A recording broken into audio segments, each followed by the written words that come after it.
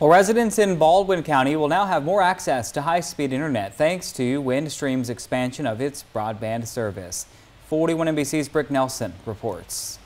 For residents of Lake Laurel in Baldwin County, getting connected to internet for work or for school has been a challenge. I've seen families sit outside of Starbucks, outside of McDonald's, and that's no way for a child to learn. However, thanks to the partnerships of Windstream and Baldwin County officials, residents like Evangeline Woods will be able to have access to high-speed internet.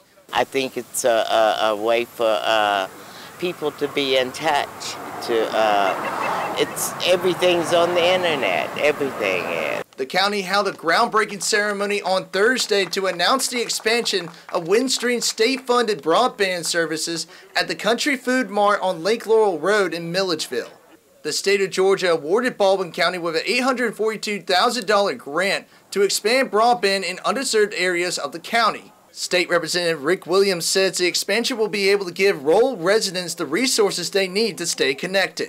So what this does now is it gets it out where it's available to everyone, to whether it's telemedicine that's coming along so great now, children's homework that they're able to do at home and not disrupt family lives. State President of Field Operations for Windstream, Michael Ford, says this will not just change internet access for Baldwin County, but other rural areas in the state. It's a game changer for so many. You know, it's a game changer for the economies of the communities as well, because people who want to move to this community and start businesses but work from home or just work from home in a beautiful area like this, they can do that. In Baldwin County, Brick Nelson, 41 NBC News. And Ford also says this is a continuation of Windstream's efforts to give rural residents in Georgia more access to high-speed internet.